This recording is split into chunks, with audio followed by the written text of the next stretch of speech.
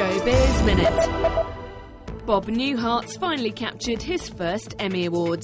The 84-year-old actor was honoured at Sunday's Creative Arts Emmy ceremony for his guest role last season on The Big Bang Theory, the 7th Emmy nomination of his career. HBO's Liberace biopic, Behind the Candelabra, was the night's top-winning individual programme, taking 8 statuettes. Horror sequel Insidious Chapter 2 debuted in first place at the US box office with $41 million, more than tripling the opening takings of the 2010 original. Debuting on Friday the 13th, the film scored the highest September opening day ever, according to analysts.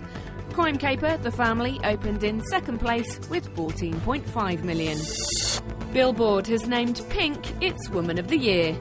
The pop singer will receive the honour at the magazine's annual Women in Music event on December 10th in New York City. Past recipients include Beyoncé, Katy Perry and Taylor Swift. This is Hilary Fox with AP ShowBiz Minute.